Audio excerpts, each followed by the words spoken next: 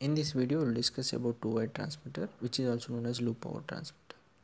So the transmitters are used in industries for measuring the physical variables like temperature, pressure, flow, level, pH, conductivity, etc. And this transmitter will provide the electrical output that is proportional to the incoming physical variable signal. So the most common output of the transmitter is 4 to 20 milliamperes because it is having the advantage of transmitting the signal over the long distance with little or no loss of signal.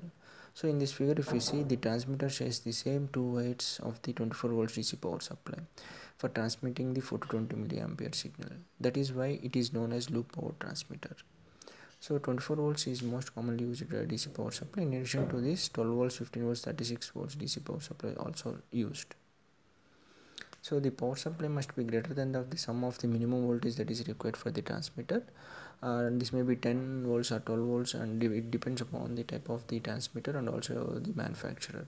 Plus IR drop in the receiver. So this receiver may be a PLC module or a controller where the current signal is converted to voltage plus the drop in the transmission line. There is a long transmission line.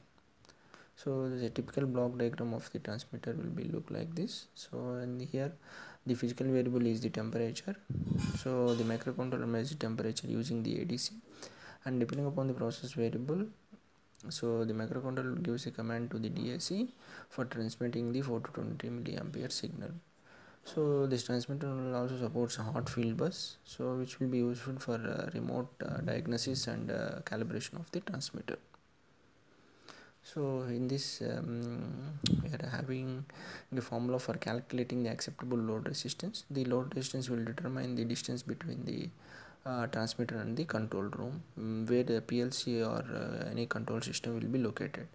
And the formula is the load resistance RE should be less than that of the power supply that is powering the transmitter minus minimum voltage that is required for operating the transmitter. In this case I have taken 10 volts by the maximum current in the loop, that is 20 milliamperes. Suppose if you take power supply as 20 volts DC, then we will get around 500 ohms. And if you the receiver, if you are using 250 ohms for converting the 4 to 20 milliampere to 1 to 5 volts, then we are having a margin of 250 ohms. Suppose if you are using a 1 square mm signal cable which is having a 20 ohms per kilometer per core, then the theoretical distance between the transmitter and receiver is 250 by 40, because 20 ohms single core, 2 core means 40 ohms. Then it can be connected in 6 kilometer distance. So this is how a two-way transmitter is connected to the controller. So the power source is in series with the transmitter and the controller. The controller, the current is converted to voltage, and then it is further processed by the controller using the ADC. So this is how a four-way transmitter look like. So in some applications or some transmitters will not able to operate by the 4 to 20 milliampere signal. So in that cases, so will go for four-way, where there are separate wires for power source and separate wire for transmitting the 4 to 20 milliampere signal. Thank you for watching my video.